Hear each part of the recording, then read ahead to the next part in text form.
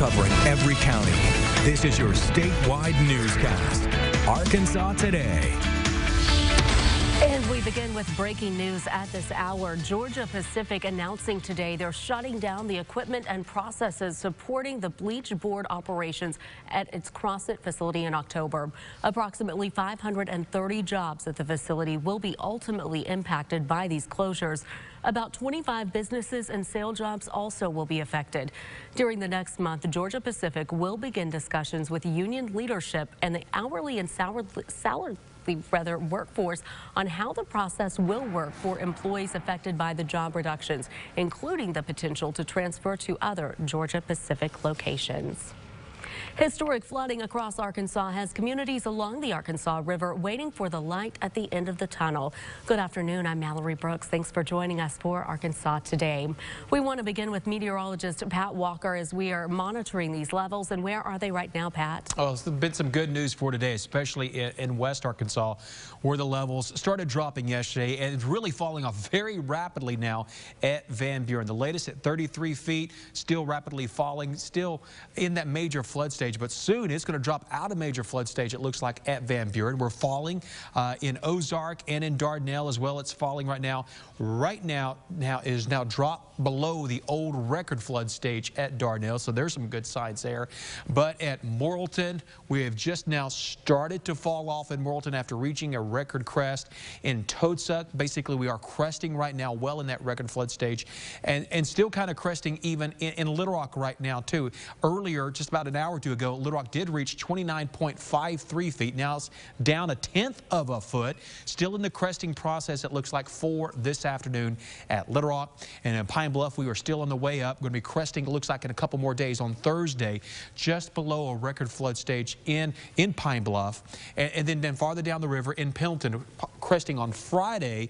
Right now it's in record flood stage at Pendleton. And look at this, it's going to be cresting Friday, but it looks like even through most of next week, it's still going to be in the major flood stage even at Pendleton. So we still have more than a week to go, it looks like, before all this flooding is finally pretty much wrapped up here in the state. Mallory? Thank you. And like you were saying, the river has yet to crest in some areas. With homes and businesses underwater, neighbors are already helping neighbors in what could be a long road to recovery. Governor Asa Hutchinson taking a tour of damage caused by floodwaters across the state. Tyler Thomason is traveling with the governor today. Tyler. Mallory, good afternoon. We're coming to you from the Island Harbor area of Jefferson County. It's just northeast of the University of Arkansas of Pine Bluff. And moments ago, Governor Asa Hutchinson was right here in this area with different officials from the area, getting an update from them on the conditions here. I'm going to point you out to this way. This is where some homes, as you can see, are basically underwater. Governor Asa Hutchinson learned today from Jefferson County officials that about 500 homes in the Jefferson County area have been affected by the flooding that has happened across the state. And it sounds like, according to Hutchinson, that's one of the largest areas in one concentrated proximity of a county that so many homes have been affected. So it's something that definitely got the governor's attention. And he spent this afternoon for a few minutes touring not only this neighborhood, but a couple other surrounding areas and just getting information from some of these county officials. He said in his meeting with the emergency management crews that he plans to send a finished report to federal agencies to try to gather some resources from the federal agencies in terms of FEMA and other ways that they can assist the state of Arkansas. So again, Governor Hutchinson just left this area here. I believe he's going to tour a few more neighborhoods in Jefferson County. But again, what we learned today, 500 homes in the Jefferson County area affected in some way by this flooding. And according to emergency officials, most of those homes, people in those homes, did leave their homes. They did say that a select few did choose to ride it out. But again, it's something that the sheriff's office, the emergency management office, and the police departments are heavily monitoring at this time. Live in Jefferson County, I'm Tyler Thomason for Arkansas Today. We'll send it back to you.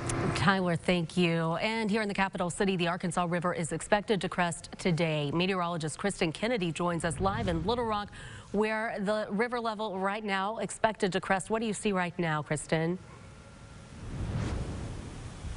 Hey, Mallory. Well, it's certainly an impeccable sight. Right now, I'm on the Junction Bridge in Little Rock, and all around me, the Arkansas River continuing to charge through the city, and it's actually making a big impact, causing flooding in some locations, like the Riverfront Park here. You can see the walkway completely washed away, overtaken by the flooding Arkansas River.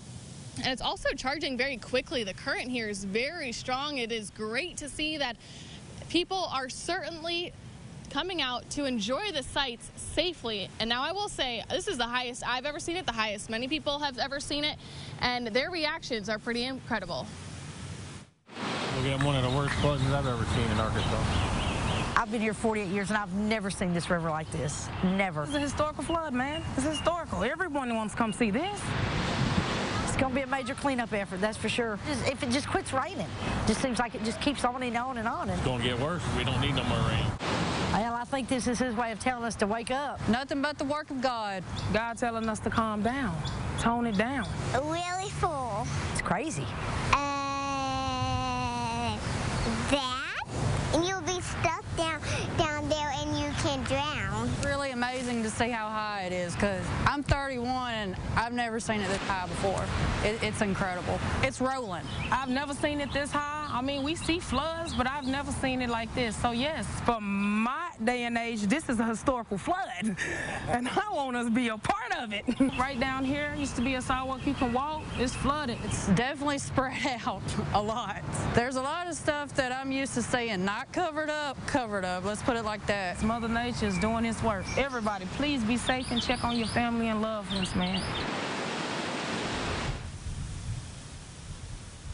Well, everyone is certainly taking caution here on the Junction Bridge, just walking by, taking pictures, doing it the safe way rather than getting closer to the river and getting nearby and taking pictures. That's certainly not what we advise anyone to do. Again, the current charging very quickly. It is forecast to crest today, reaching its highest level for this historic flooding event. It will then be dropping its levels. However, it's going to take some time. I just checked recently, and it doesn't look like until next week that we'll be out of the major flood stage.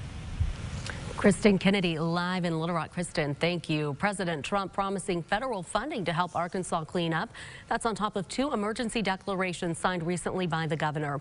Moving forward, members of Congress want the Corps of Engineers to look at the waterway that connects Oklahoma and Arkansas that led to all this flooding. The first thing I think we ought to do is get the Oklahoma and Arkansas delegations talking together about what should we do unique following this event that might help the Corps better manage the McClellan-Kerr River navigation systems. That navigation system opened in 1971 and has been closed for commercial activity during the recent flooding. It is unclear when it will open back up. As baseball season continues on,